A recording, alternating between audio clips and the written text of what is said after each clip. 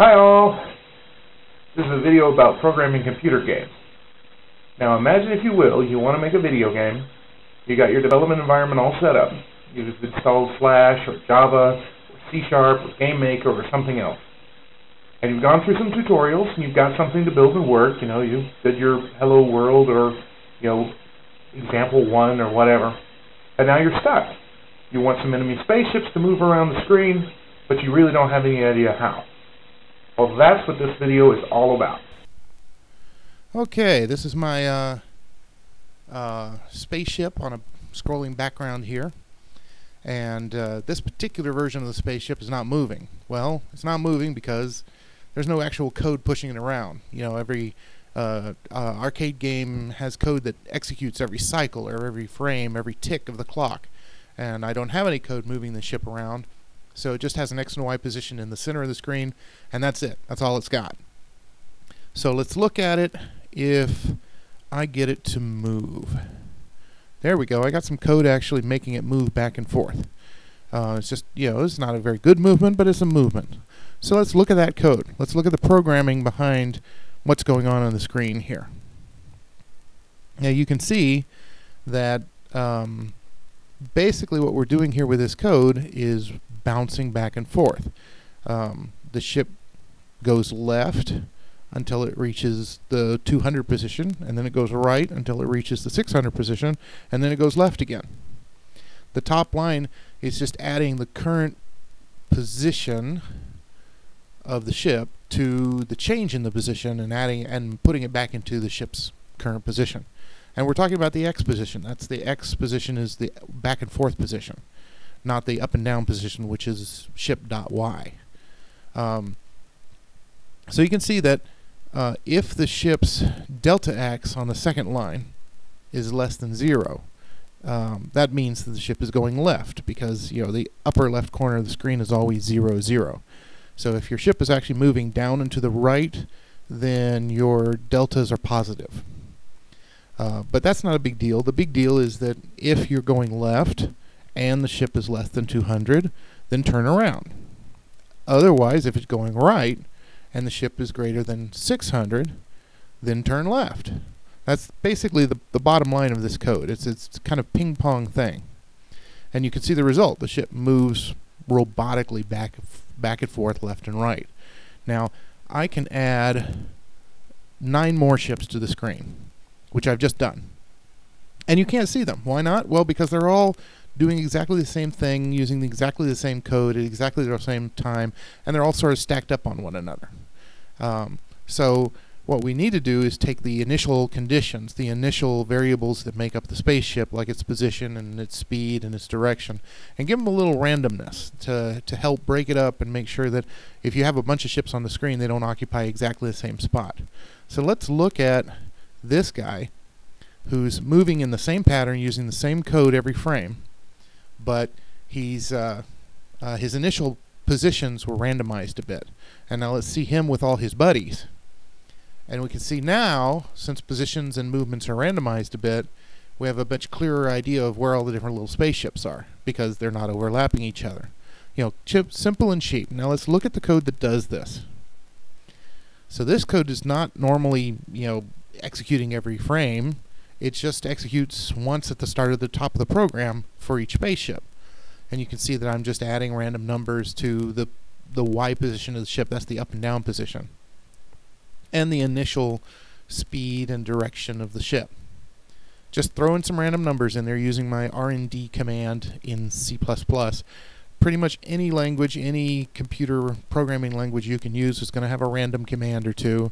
It'll be a library or a system function, but it'll be some sort of math random command. I'm sure you can find it for your particular language. Okay, so we've got him and his buddies moving back and forth, but that's certainly not the most interesting way they could possibly move. So let's look at other algorithms for moving little spaceships around. Now this guy is moving much more smoothly, a little more lethargically, but we could adjust that later. As it is, he's moving very nicely side to side, not jerkily. Kind of interesting, and you add his buddies, it becomes even more interesting.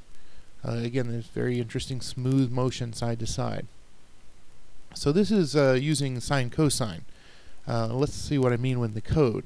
You've got your ship X, and it's, every frame we're setting it to 400 plus whatever comes out of the sine function. Now the sine function takes an angle and returns a number between -1 and +1. It's just one of those things. It's a trigonomic function.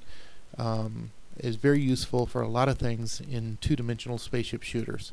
Live it, love it, learn it, and multiply it by 300, which is how we get it, the spaceship moving back and forth across nearly the whole screen. And then the second line just adjusts the angle by adding a little bit to it each time. So every frame it adds the angle a little bit and adjusts the sine, or gets the sine value that comes out of the sine function as the ship's position.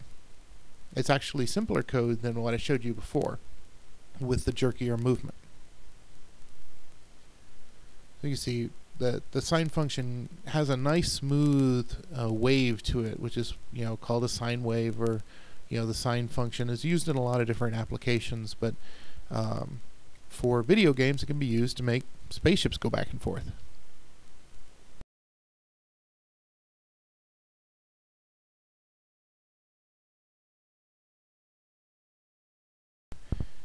Here we are looking at him and all his buddies, and that's not quite good enough because we've got a whole nother axis to work with. So let's look at what happens when this guy is moving using the sine cosine functions in both axes at once. And it's even more impressive when you add his buddies. That's a nice, very interesting pattern. That's starting to look like something that you'd see on a professional arcade game in terms of how the little spaceships move.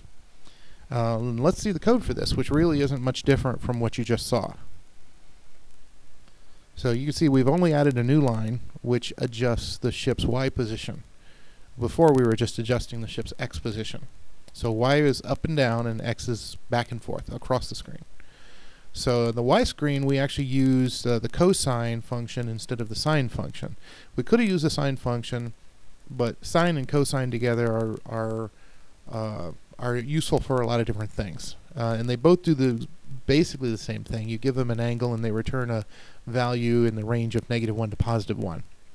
Notice also that I'm modifying what I give to the cosine function by 0.9, so that there's a little bit of extra interesting pattern so the ships just don't orbit in a circle forever.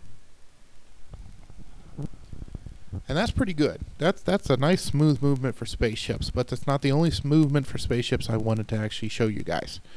So let's look at this guy. He's a little more oddball, moving in slightly jerky motions, but still kind of smooth. So the technique looks a little more interesting when you add all his buddies, because then you can see the near constant agitated movement of these guys. And what's happening here is we're picking a random location for each ship to go to, and then using a weighted average to make the ship move there very slowly. So let's look at the code.